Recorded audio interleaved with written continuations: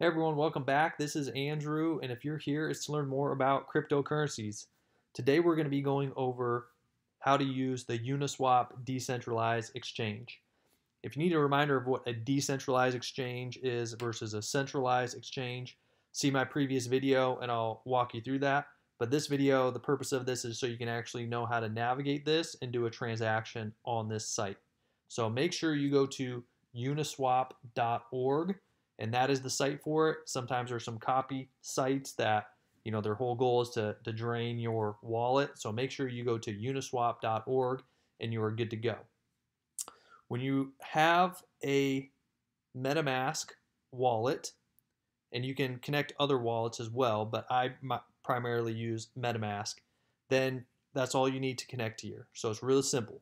You just connect to the wallet here and choose whichever wallet you want to connect to.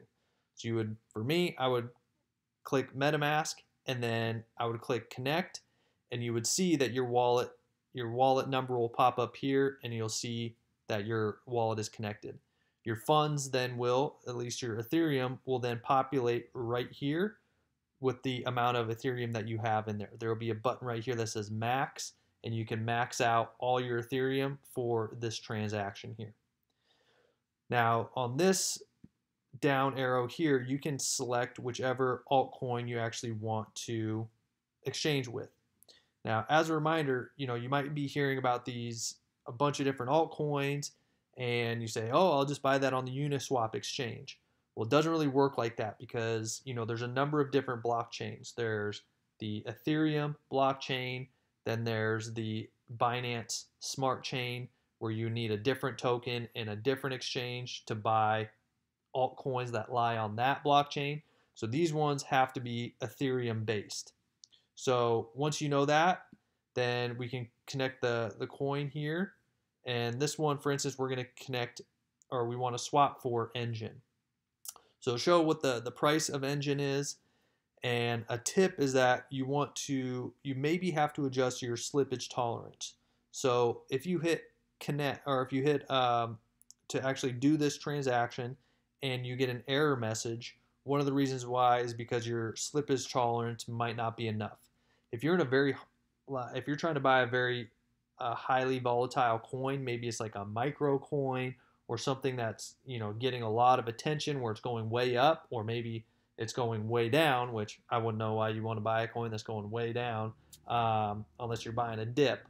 But in that case, by the time you select this and you actually hit click to do the transaction, the price might be falling or rising so quickly that it falls without of this range, and it'll just reject or give you an error code that the transaction didn't go through. So in that case, you just have to adjust your slippage tolerance. For really any coin, about a 5 to 11% slippage tolerance usually works. If it's really highly volatile, then a 25, you might have to bump it up to like a 20 to 30% slippage tolerance to get that transaction done. Also, if you hit max here, where the button's right here, and you max out all your Ethereum to do this, then when you hit the transaction, you might get an error that says insufficient funds. Now, you might have plenty of Ethereum, but what you're doing is you're not leaving enough for the gas fees. As a reminder, the gas fees are transaction fees that you need to actually do and make this transaction.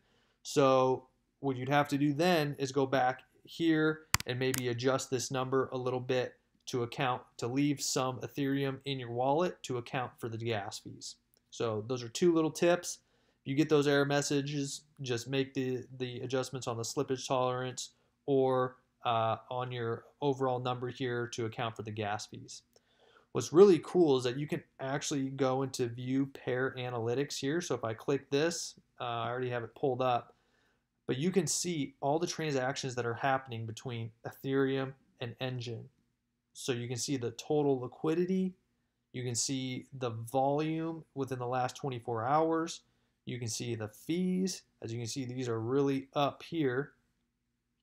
And if you scroll down, you can actually see all the transactions that are happening. So you can see a swap from Engine for Ethereum, the total value, the token amount, of Engine, the token amount of Ethereum, and you can actually see the account where this is actually happening.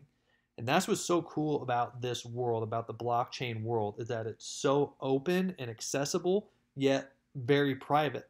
This is someone's account that actually did this transaction, and I can see that. I can see the volume that is happening on this Ethereum to Engine pair, but it's completely private.